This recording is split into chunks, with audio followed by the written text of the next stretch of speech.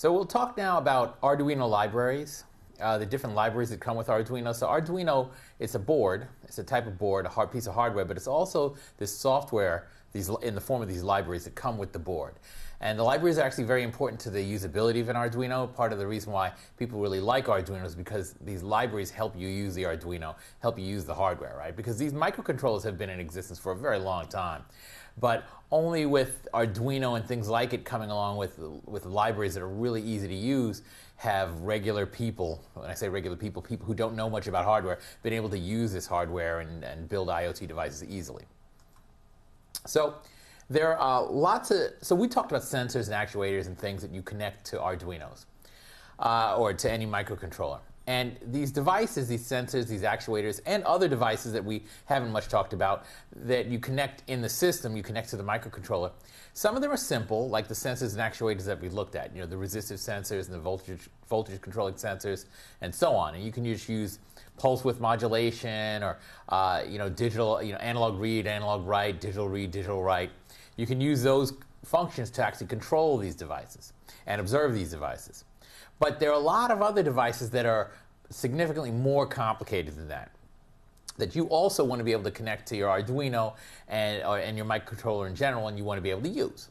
So for these type of devices, it's hard for your average person to write code that directly controls these devices. They can be very complicated. Now, some of these devices that we want to control, they are actually inside the microcontroller itself. So the Arduino, the Arduino Uno anyway, has a microcontroller, an Atmega 328. And this Atmega 328 has a lot of different devices on it. So it runs code, but it has other devices on it that we would like to use. So for instance, memories, right? It has memories, and maybe we want to write things to memory and read things from memory. Communication interfaces. We'll talk about these, but maybe an I2C bus. Actually, we've talked about some of these already. I2C or SPI, different bus communication interfaces. Maybe we want the microcontroller to talk to another microcontroller through one of these communication interfaces, something like that. Pulse width modulation logic. We talked about this, right? There are lots of things, timers, lots of different components on there on the chip that we want to have access to as programmers and we want to use for different things. So some of these things are complicated, so what happens is rather than you having to read the data sheet on exactly how to control the pulse width modulation logic or the I2C control logic and things like this, rather than you having to do all that, instead what they do is they provide you with these libraries. And these libraries, they're relatively simple functions that are predefined, and you call the function and it does whatever it's supposed to do without you having to understand all the details of what's going on inside the library. And so these libraries are immensely helpful in using lots of interesting things with your Arduino, with any microcontroller.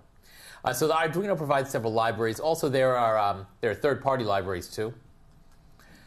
Now, libraries are also available for external hardware. So not only are these libraries useful in helping you use the hardware that's on the chip, like a timer built into the chip, a memory built into the chip, but it helps you use other hardware, other chips, other parts that are external to the Arduino that you connect to the Arduino. And this is in the form of shields, which we'll talk about in the next module. But those also have a set of libraries that allow you to use them, because otherwise it's fairly complicated to use them. So libraries make things much easier for you as a programmer. So what we'll talk about first, we'll talk about the EEPROM. This is actually a memory. It stands for Electronically Erasable Programmable Read-Only Memory. So the picture at the bottom, that picture is a picture of an EEPROM. That is not the EEPROM we're using. The EEPROM that we're using is memory that's already embedded into the Atmega 328 processor. So you wouldn't see it as a separate chip. It's just a little piece of the chip that we see on the Arduino, the main processor. It has some EEPROM memory. Now, there's very little of it available, only 1K, so 1024 bytes available on our Atmega processor. This memory is non-volatile memory. So non-volatile means it holds this data without power. So that's like a disk. A disk is non-volatile memory. Or flash. So flash is also non-volatile memory, right? You can write something, you lose power. When you turn on power again, it still has the same memory. So in fact, EEPROM technology is similar to flash, but it's more flexible in the sense that you can write a single byte at a time. Now with flash, you can't actually write a byte at a time. Memory is grouped into blocks. You might not know this, but you might not be aware of this, but it's grouped into blocks. So if you want to write to 1 byte, you've got to write to the whole block. which maybe you don't even need to write to the whole block. You just want to change 1 byte, but you've got to overwrite the whole block again. So this wastes time, things like this, but that's the way it's organized. EEPROM is more flexible. It's byte writable, so you can do 1 byte at a time. And it supports many more write cycles. So what that means is Flash and EEPROM both, they don't last forever. Flash, maybe it'll last tens of thousands of write cycles. So what that means is if you got Flash and you got a particular address in the Flash, you write to that address 10,000 times. After that, maybe 10,000, 20,000, 30,000 times, that address will wear out. So eventually that address won't work anymore and the memory will just fail. So the Flashes have a limited lifetime, and EEPROM is better than Flash. So maybe a Flash might be tens of thousands of write cycles. EEPROM would be a lot more than that, maybe 100,000, something like that. Now this isn't as good as disk. Disk has a lot more than that, but EEPROM is better in that sense, better than Flash. But there isn't much available. So EEPROM takes up a lot of area on the chip. So there's only space on our part for 1024 bytes or 1K bytes. But it's useful for certain things. So your program might want to store some variables in there in this EEPROM. The same way you might use a Flash. Although, see, the Flash on our AtMega, what happens is that Flash is used for the program itself. So the code itself is sitting on the Flash plus the bootloader. But the EEPROM is a place where you might store settings or variables or something like that you want to save time and time again. Even after you unplug your Arduino, plug it back in, you want that to be saved, that data to be saved in there. Same way you might use files in a regular disk, a regular file system. You can put little pieces of data inside this EEPROM. Of course, these are tiny files because they're only 1024, but you can store some kind of data that you want to be persistent in this EEPROM. So it can be useful. So you need to read it, you need to write it. So how do you do that? So they provide library functions to access the EEPROM, and it's pretty straightforward actually.